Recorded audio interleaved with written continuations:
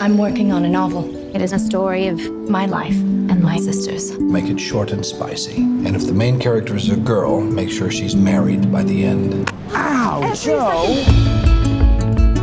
I want to be an artist in Rome and be the best painter in the world. It's what you want too, isn't it, Joe? To be a famous writer? Yes, but it sounds so crass when she says it. My girls have a way of getting into mischief. Well, so do I. This is Meg, Amy, Beth, and Joe. I intend to make my own way in the world. No one makes their own way, least of all a woman. You'll need to marry well. But you are not married, aren't you? Well, that's because I'm rich. Joe, would you like to dance with me? I can't because I scorched my dress. And Meg told me to keep still so no one would see it. I have an idea of how we can manage. Joe is a lost cause. So you are your family's hope now. I believe we have some power over who we love. It isn't something that just happens to a person. I think the poets might disagree.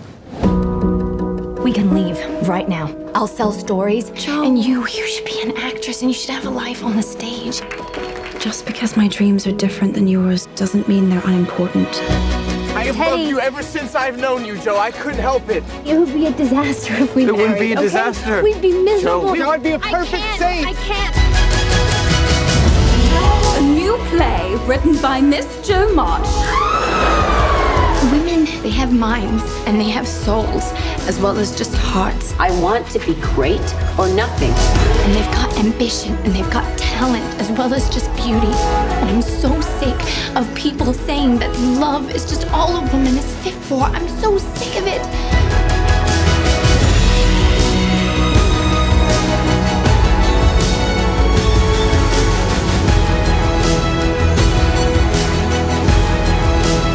There are some natures too lofty to bend.